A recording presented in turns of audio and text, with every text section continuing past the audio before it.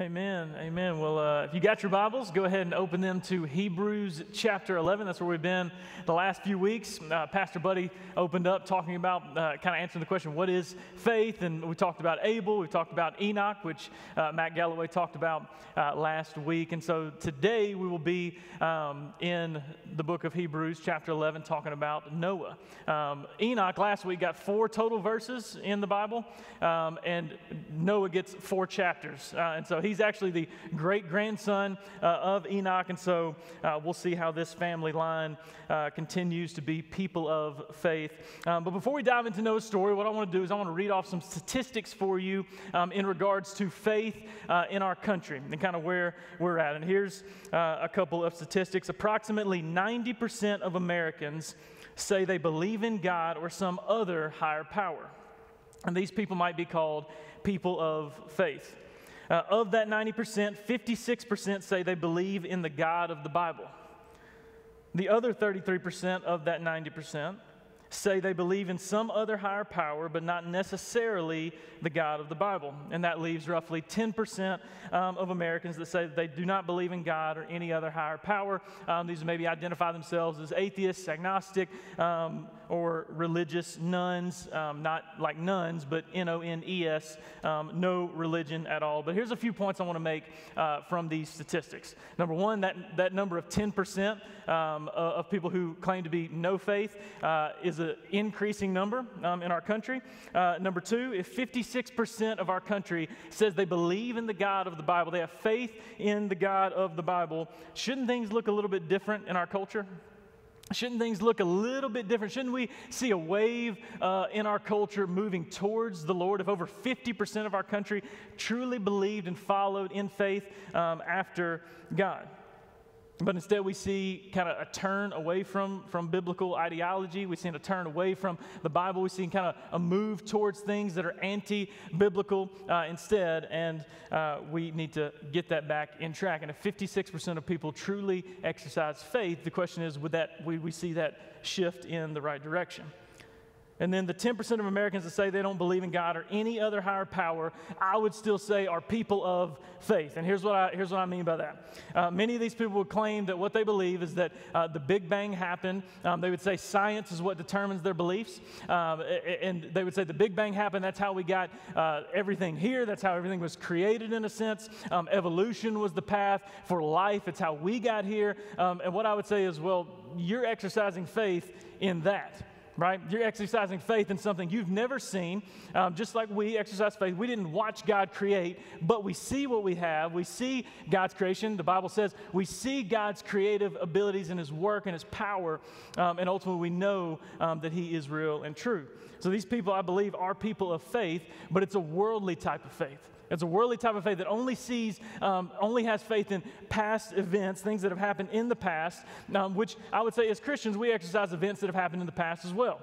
The creation of the world, belief in the birth, life, death, and resurrection of Jesus. These are all past events that we believe in.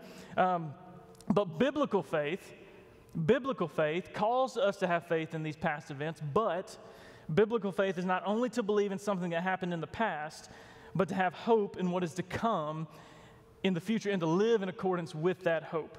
Biblical faith, in other words, and what we're going to talk about tonight is biblical faith is faith in action.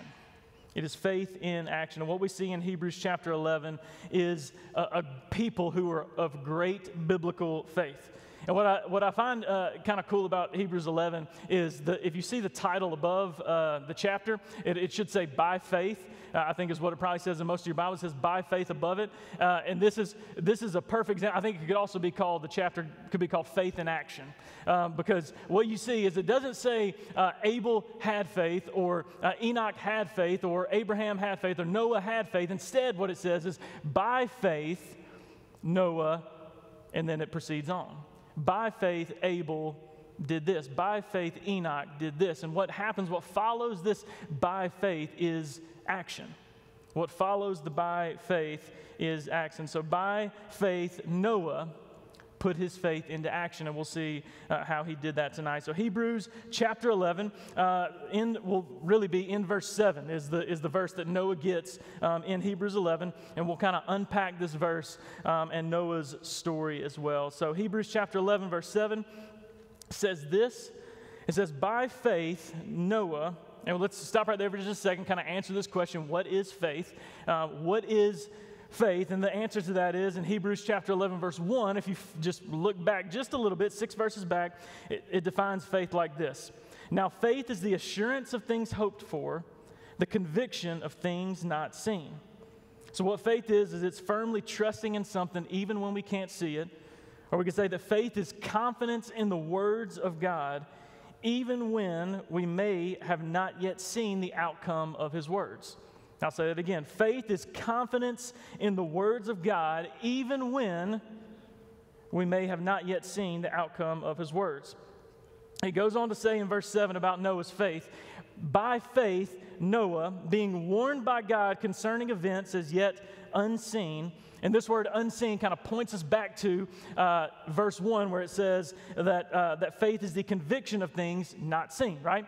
So unseen, not seen, we have this idea of things not being seen, but it's exercising this belief, this trust, this confidence in it. And so Noah is called by God. Think about what Noah had not seen real quick. Noah had never seen a flood. There's no reason for Noah to, if God's saying, hey, it's, by the way, I'm about to send a flood, Noah would be like, what's a flood?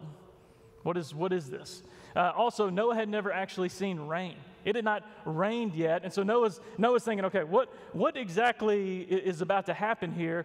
And we find out in Noah's story, which you'll find back in Genesis chapter 6 through 10, you'll see Noah's story, and it's rain comes, floods the earth because of the sin of humanity and the wickedness of the hearts of man. God sends a flood. He wipes out the entire earth, population, animals, but he saves just a small family, and that is Noah's family. And think about this for just a second. If you were Noah and, the waters recede, you get off the boat, you're good now, everything's good, you're off the boat, flood's over, and then the next rain happens. What do you do with the next rain? I'll tell you what I'm doing. Animals, people, family, we're loading up. Let's go back up the mountain, hop on the boat because it's raining again. It's about to flood. I know God promised that this wouldn't happen, and it never says this. So Noah obviously was a man of faith. He trusted what God said, that he wouldn't send a flood like this again. But I'm telling you, I think if it was me, I'm probably hopping back on the boat at the next rainstorm. I see a cloud. Oh, yeah, we need to get on the boat for the floods are about to come again. But my wife and kids, I'm sure, would laugh at me as I run up the mountain to the boat on the 6th, 7th, 8th, 9th, and 10th rainstorm. But what Noah's faith was, it was not solely relegated to past events.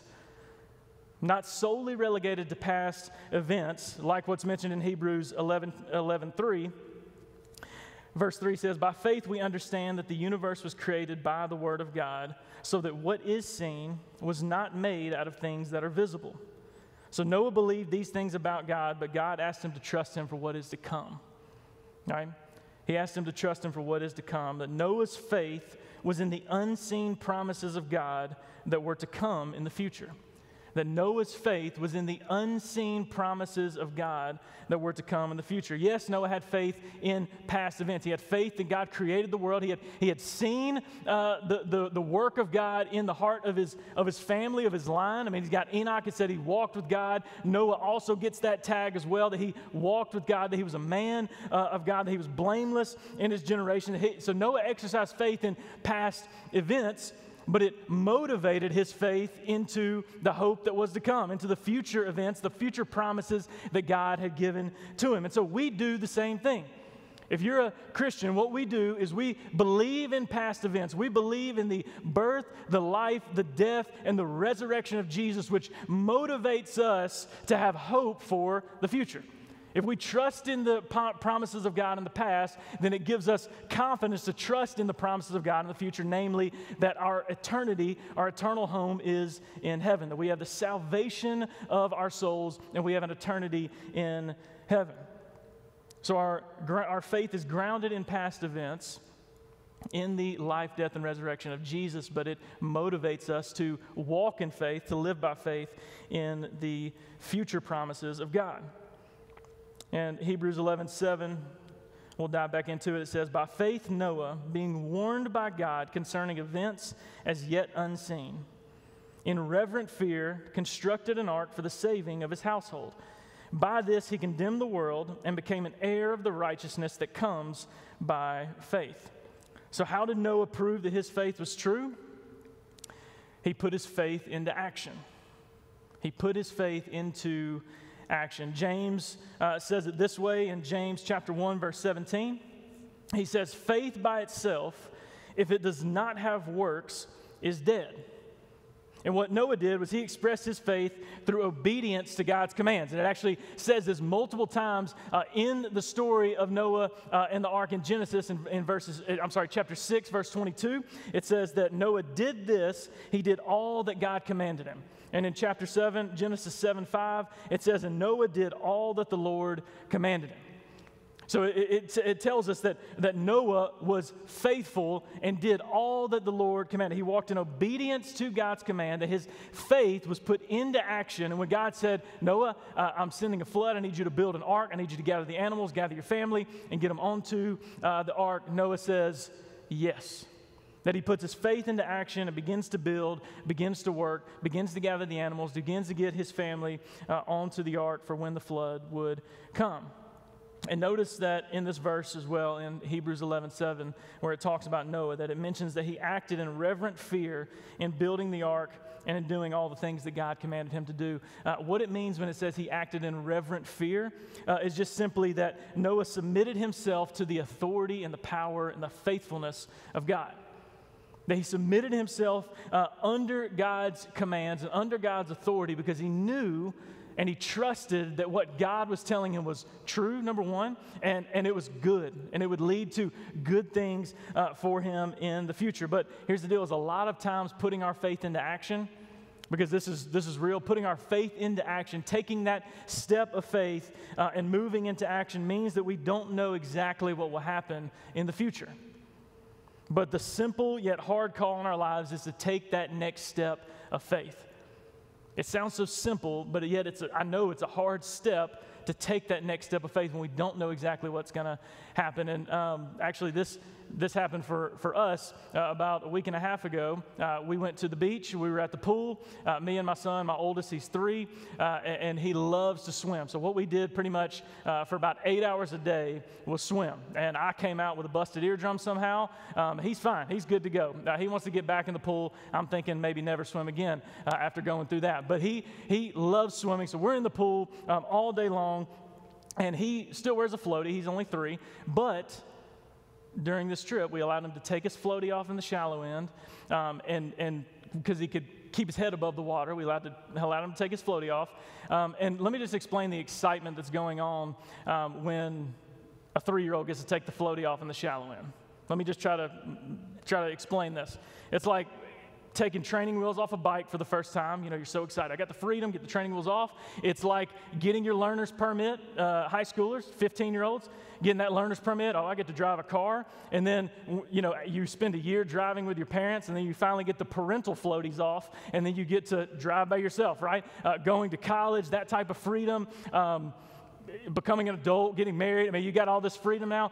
Well, this is what's going on in 3-year-old Levi's mind. Is he's got the freedom to swim around. He's not held down by this, or I should say held up by this floaty. He gets to now swim around. He can swim. He can't tread water if it's too deep, but he can swim. He can get to the wall. He can get to me. He can stand up where he was. But he decided, I'm going to get a little bit.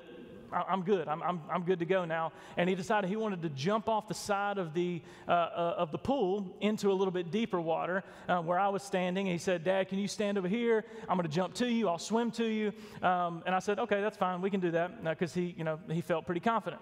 Well, he jumps off the side of the pool, and we did this for hours. He jumps off the side of the pool, swims to me, jumps off the side of the pool, swims to me. And every time he jumped off the side, entered the water, his eyes closed the whole time, and he just swam. And he just swam until he got to me. And what I would say is that Levi, in a sense, was putting his faith into action. that he was able to look and see, but ultimately when he jumped in the water, it was eyes closed. I don't know where Dad is. I don't know what's going on. I assume he's out in front of me, but I'm going to take this step, dive into the water, and I'm swimming. And here's the thing. If I'm not there, then he just sinks, right? Because he can only swim for so long, only hold his breath for so long before he just sinks. And there was a couple times that he did just sink, and I had to run over there, scoop him up and grab him, and he was good to go. But when he jumps into the pool and he's swimming to me, eyes closed, not knowing where I am, he is putting faith into action, not knowing exactly what lies ahead, but trusting that I'll be there, right? Trusting that I'll be there. And the psalmist wrote of faith in this way in Psalm 119, 105. He says, "Your word is a lamp to my feet and a light to my path." And here's the deal. Faith is us trusting that God holds the light that guides the steps on our path. It's not us seeing 10 miles ahead or 10 years ahead or 5 years ahead or even a year ahead. But it's us taking that next step. It's that lamp lighting our path one step at a time that we take in faithfulness to God. That we say, God, I trust that you got the next step. I trust that you're there. I'm following you. And I know that you'll be there to continue to guide me on the path. So maybe you're in a season where faith is required. Maybe it's you're changing jobs or changing careers. Maybe it's you're going back to school or back to work, and there's just a lot of there is faith that is required right now in doing a lot of things because of the times that we're in. Maybe it's parenting decisions you have to make for the good of your child, or some hard decisions that you have to make, or hard lessons you're trying to teach. Whatever it is, I can find myself really in all three of these in some ways over the last year of my life. And so maybe it's, where do you need to take that next step of faith? Where do you need to put faith into action and to say, God, I'm trusting you with the next step. I know you're there, and I trust you with that next step. Where is it that you need to jump into the pool and swim to the Lord, in a sense, and know that he's there to catch you if you fall, if you sink, if you fall short, he's there to catch you. And the last point that we make from this passage is that we can confidently put our faith into action because we serve a God who is faithful first. Because we serve a God who is faithful first. The last part of Hebrews 11:7 says this. It says, by this he condemned the world and became an heir of the righteousness that comes by faith. It just simply means that Noah, when he stepped out to build the ark, to gather his family, to get the animals and everything, to get everything ready to get onto the ark, doing all that the Lord commanded him, as it says, that when he did this, he became an heir of the righteousness that comes by faith. That Noah put his faith into action because he trusted that God would be and is faithful, that he had seen it in past generations, and that he trusted that God would do it again in his own life. That he trusted in, he put his faith in the unseen promises of God, that God would be with him, that he would guide him, that he would lead every step of the way, that God truly would be a lamp to his feet and a light to his path. And so we see in Genesis, we see this faithfulness of God play out in his conversations with Noah. In Genesis 6:18, God makes the promise to Noah. And this promise is that I will establish my covenant with you. And then in chapter 9, after the flood happens and they're off the ark and the flood has taken place and Noah's seen it all happen now, God comes back to Noah in Genesis 9:9 and says, behold, I establish my covenant with you and your offspring after you. So 6:18 was, I will establish my covenant. Genesis chapter 9, verse 9, which is a long stretch of time. I know it's 3 chapters, but it's a long stretch of time that happens.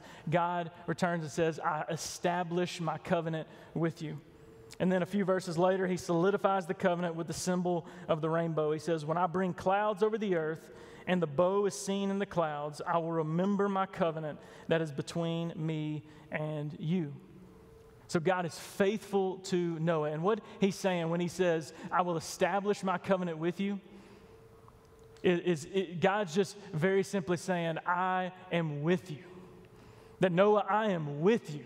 When you jump into the water, not the flood, but back to Levi's illustration, when you jump into the pool and you're swimming along, I am there to be there. I'm there to be with you. I'm there to guide you. I'm there to direct you. And if you fall short, I am faithful to rescue you from the water. I am faithful to lift you up because God is faithful first. That we can trust God, we can rely on His faithfulness, we can have faith and put our faith into action because God is faithful first. I love how the writer of Hebrews kind of finishes the book. He's almost done in Hebrews chapter 13, verse 8. It says this: we've talked about faith, we talked about the faith of the people of the Bible, and then he gets to chapter 13, verse 8, and he says, Jesus Christ is the same yesterday, today, and forever. And what he's saying there is if He was faithful before, He'll be faithful again. If He was faithful in my mountaintop times, He'll be faithful in the valleys. If He was faithful to provide here, He'll be faithful to provide there. If he's with me here, He's with me now, and He's with me always. That's the promise of God. Think about that. The promise of God is I am with you.